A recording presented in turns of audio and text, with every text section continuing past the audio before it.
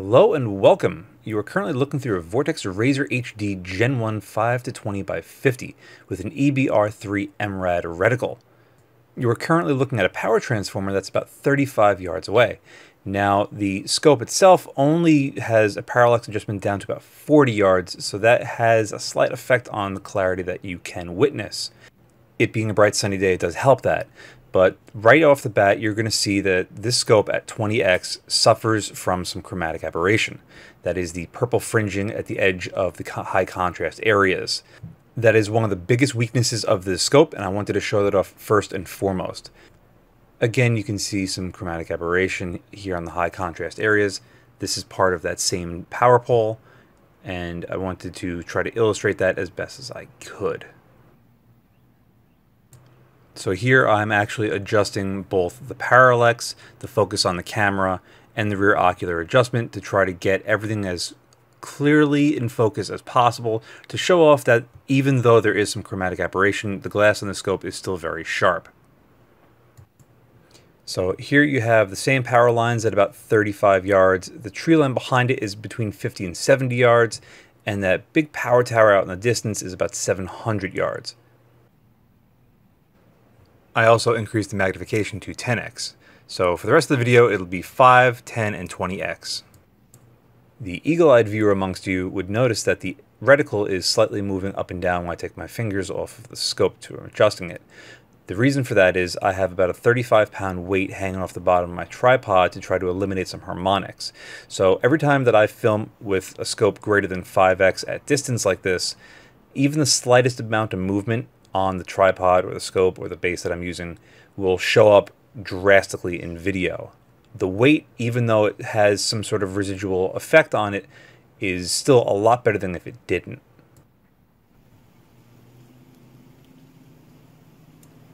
This is the exact same transformer that you saw earlier, but during twilight and during the rain. I figured it was a great opportunity to showcase how this will work in lower light.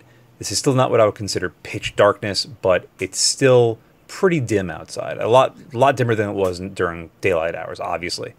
But there's heavy rain, and these are roughly the same distance power towers as the last one we looked at. And I just wanted to show that this thing, even under low light, thanks to that huge 35mm tube and 50mm front objective, still lets in a ton of light and allows for a very sharp picture.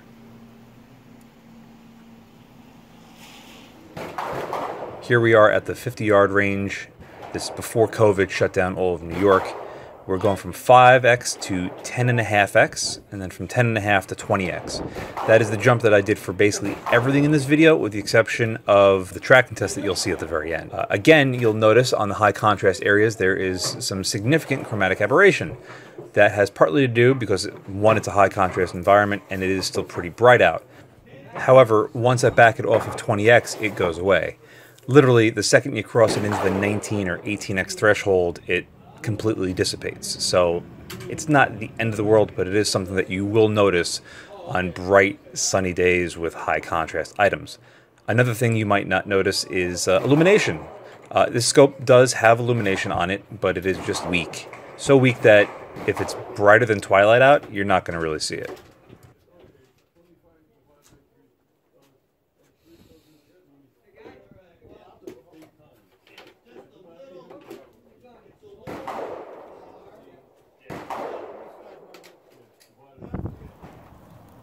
What you're looking at now are two power towers and a big stone building.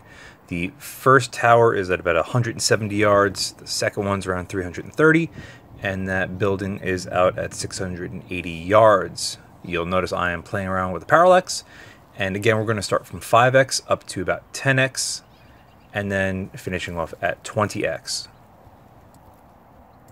What's great when you're looking through a scope of this quality is you could very easily see the mirage. Now, I do go over it a little bit later in the video with a little bit better illustration of this, but just take note of how much everything is moving from the heat in the air.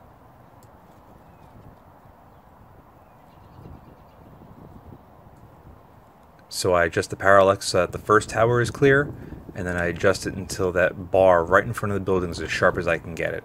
Now, keep in mind, I am looking through my camera, which is looking through the scope, and it does get a little bit tricky to get it 100% perfect. I do believe that if I was looking through it with my bare naked eye, it would be better. However, if I was to go from my bare eye back to the camera, it wouldn't be 100%. So everyone's eyes are different, and every camera is different. So it wouldn't be a fair judgment of that. I had noticed this flag off to the distance, about 100, 150 yards away, and I saw it moving in the wind and just thought it'd be cool to take video of.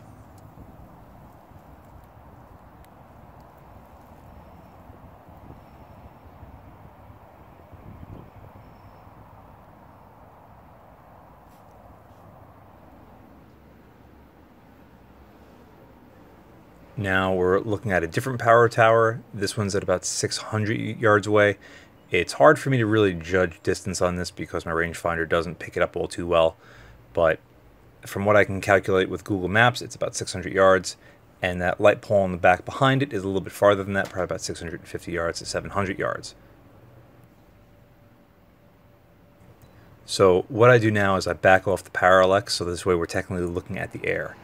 I back it out to about 3/4 to half to about 1/4. The whole reason for this is so that we can take a look at the mirage. The mirage will tell you what the wind is doing and allow you to make a much more precise shot at distance, especially if you don't either A, have a spotting scope, or B, have a spotter. Hopefully you can understand the importance of having clear quality glass and the ability to adjust your parallax. This way you could read the wind a little bit better. Next, I go through the tracking test, and there is a little discrepancy in there. I try to illustrate it with text the best I can because I can't talk over myself. We'll talk about it more afterwards. We are currently at 5x, 10, 15, 20. It darkened because that's how this works.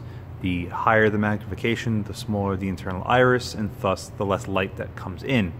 Plus, we're in a very dimly lit room, so to get proper brightness at 20x, it's going to be overexposed at 5, and well, basically anything under 20. I incorporated some dots on the target. I can barely make it out on the camera screen, but through the scope you can clearly make out all the lines. Everything's written out in Sharpie, and not a very fine tip Sharpie at that. It was a little bit dull at the tip, but you can, I know you can make out most of that. And this is at like 35-ish yards. So the resolution is certainly there on the scope, less so on the camera. So very similar to the SWFA 20X, we have a slight discrepancy on the windage. It's favoring the right-hand side of the line. If I go left, we're going to be slightly off. If I go right, we're going to be even more so off. So just keep that in mind. We're going to be slightly to the right of all of the hash marks. Keep in mind that the spacing looks absolutely perfect on the elevation and just ever so off on the windage, or at least in my eyes, it looks off. So we're going to go 1, 2, 3, 4, 5, 6, 7, 8, 9, 10. 1, 2, 3, 4, 5, 6, 7, 8, 9, 10. 1, 2, 3, 4, 5, 6, 7, 8, 9, 10. 1, 2, 3, 4, 5, 6, 7, 8, 9, 10. 1, 2, 3, 4, 5, 6, 7, 8, 9, 10. 1, 2, 3, 4, 5, 6, 7, 8, 9, 10. So elevation's perfect. Windage seems like it's off by about 0.1 to almost 0.2 of a mil, which isn't the best, but let's turn the windage back to 0. 1, 2, 3. So that's where our 0 was, and you can see that we're about 0.1 of a mil off. So at that point, the windage to the far right at 3 mils out was 0.1 of a mil off, but now we're 0.1, clearly more on the right-hand side of the line than we were at the beginning. So let's go 3 mils left. 1, 2, 3, and we're again about 0.1 of a mil off. So maybe there's just something up with the way everything's lining up, but that seems to be a pretty good 0. All right, so that seemed to get pretty damn good. Let's continue up with the elevation. 1, 2, 3, 4, 5, 6, 7, 8, 9, 10. 1, 2, 3, 4, 5, 6, 7, 8, 9, 10. 1, 2, 3, 4, 5, 6, 7, 8, 9, 10. 1, 2, 3, 4, 5, 6, 7, 8, 9, 10. 1, 2, 3, 4, 5, 6, 7, 8, 9, 10. So the elevation adjustment is flawless, absolutely perfect. Again, with the windage, we're about 0.1 of a mil off to the right. On this particular scope, we're about 0.1 of a mil off to the right on 8 mils of elevation, but keep in mind we were favoring that right-hand side line from the beginning. All right, so now I'm going to reset this to 0. 1, 2, 3, 4, 5, 6, 7, 8. That is perfect. So just for shits and giggles, I'm now going to go down. 1, 2, 3, 4, and we are out of elevation adjustment on the scope itself and on the reticle. So we just did a full sweep of 13 mils, and it looks to line up perfect with the reticle. One last thing I forgot to showcase was the illumination, which down here in this dark environment, it actually does show up. And it's not the clearest, as you can see at the bottom, it fuzzes out a little bit, but it isn't half bad.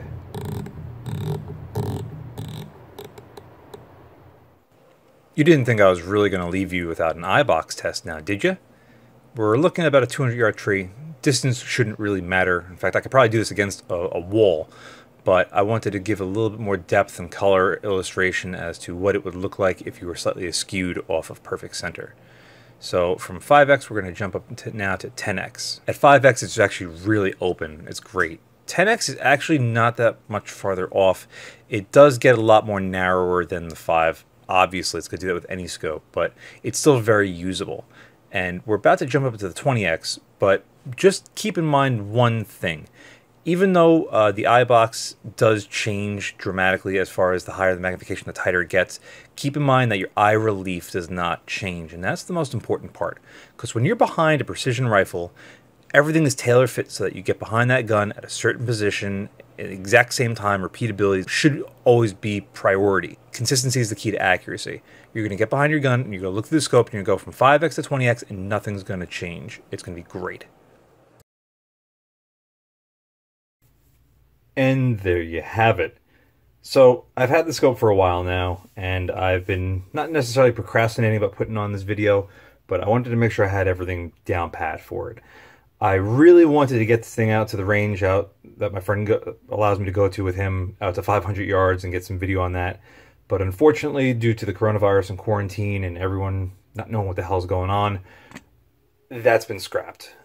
It's not to say that you will not see video of this thing at 500 yards or better on an actual range.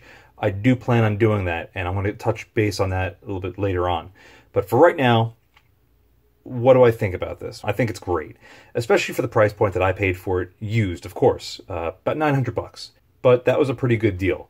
It did come with the rings, everything you see here. If you watch my unboxing video, you'd know that. It was, however, also very heavily used. Lots of ring marks all over the place, a couple of bang-up marks here and there. But I don't mind some beauty marks on my optics, or rather anything that I own for that matter, because if it's not beaten up a little bit, or at least shows signs of love here and there, then it hasn't been used properly, or it hasn't been used at all. I enjoy having things that have wear marks on it, because that means that it's been through the ringer, and this scope clearly has. There's only two minor discrepancies I have with it. I mentioned both in the video. The first is the chromatic aberration at 20x. It is noticeable, however, not all the time. It's clearly not there in some shots, but in other shots it is there. The second is the illumination, which I'm going to show you right now. So there's 11 power adjusters on this, 1 to 11 with offs in between. And, you know, it doesn't show up during the day at all, really.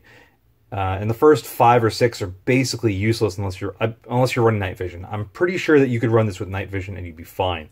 But it's not just the fact that it's dim. It also doesn't fill out the reticle very cleanly.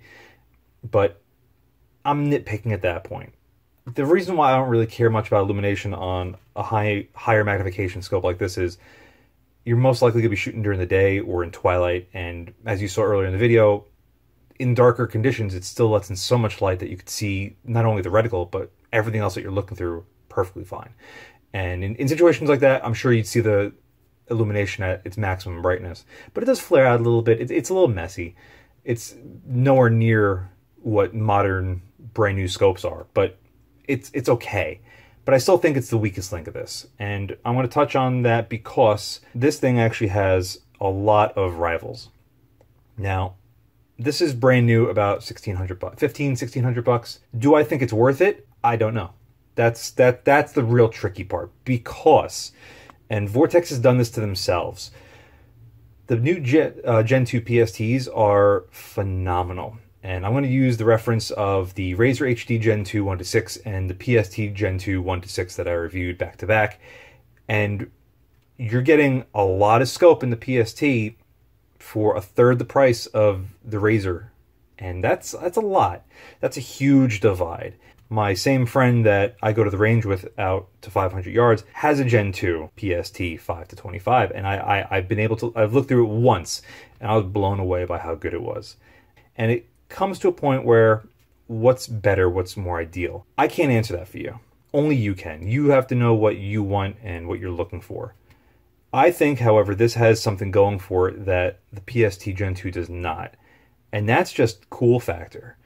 I look at this and I just want to feel it. I want to use it. I want to turn the knobs. I want to hear perfection and see it. Plus, the coloration on this is just fantastic. It looks gorgeous. You need 35mm rings. That's a downside for sure. And if you don't have them, you got to buy it. You know, if this was a 34mm tube or a 30mm tube, yeah, you'd probably have some lying around. But 35mm is a little bit uncommon.